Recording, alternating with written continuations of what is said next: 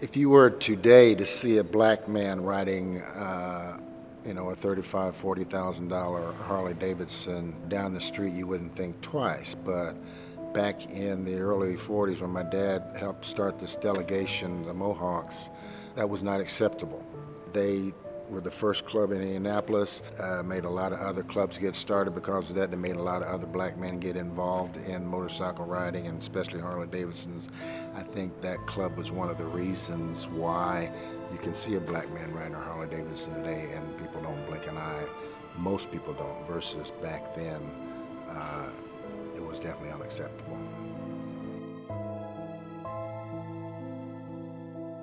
My name is Mark Smith. I'm from Indianapolis, Indiana. I'm a retired school teacher / football, wrestling, and track coach. This story is about my dad, Alan Tyree Smith, and his motorcycle, Dreamboat. My dad grew up in Nashville, Tennessee. Started working on his own as a teenager and eventually migrated to Indianapolis, Indiana, where he got involved in auto mechanics and wound up being a mechanic for the rest of his life. Very loving, had a lot of friends. I can just remember growing up, the house with my dad and my stepmom was always filled with people coming in from out of town. My stepmother was a great cook, so every Saturday, Sunday, if we weren't gone somewhere to a motorcycle meet, there was just friends and family around, so people just loved him. In the mid to late 40s or early 1950s, it was not culturally acceptable for a black man to be seen riding a Harley-Davidson.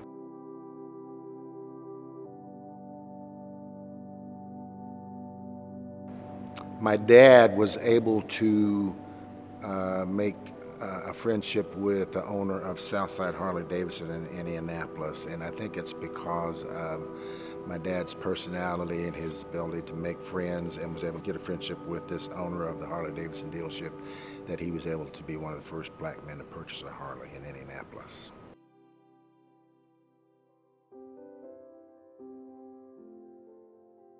Once my dad purchased his motorcycle, he needed to put his own flair to it, just like all his cars and anything he owned. He wanted to make it his own. So first of all, he named it Dreamboat. Dreamboat is a little signet that's on the side of the front fender.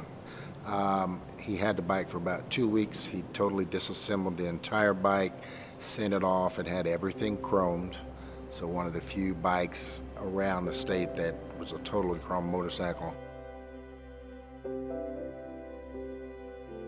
One of the most unique features on my dad's motorcycle Dreamboat is a Mohawk head that's on the front fender. That signified that my dad was in the Mohawks Delegation. They call them delegations, not clubs back then, but that was actually the first African American or black motorcycle club in the city of Indianapolis, and my dad was one of the guys who helped start that club.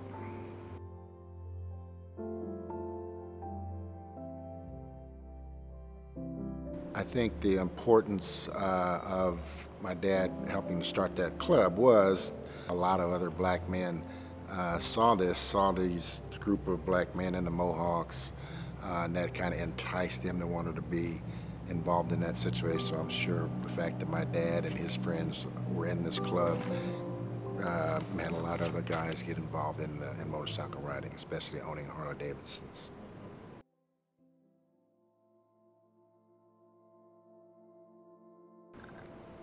So my dad died in 1980 at the age of 55 years old.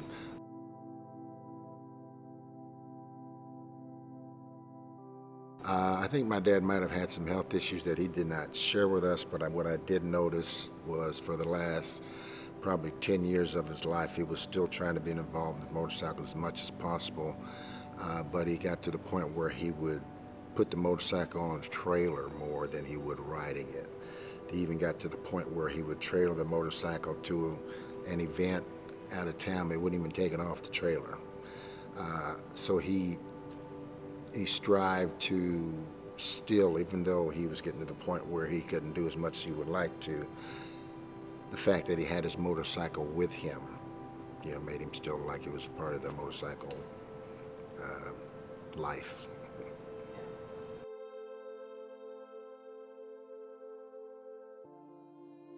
My brother and I went and got the motorcycle, brought it out to my mom's house, parked it in the garage, covered it up, and that's where it sat until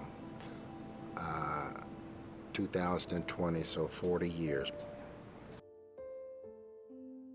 Parting with my dad's 1952 Harley-Davidson Dreamboat was probably one of the toughest decisions I ever made. That motorcycle was a major part of our family. So it was a tough decision, but I think he would be proud. Rather than to have the motorcycle sit in the garage and hold on to it, covered with dust and a cover, his story is going to be told. And I think his story, what's coming out of that is more important than the sport of motorcycle riding itself. The fact that he was one of the first black men and stood up against what was culturally unacceptable back in that time.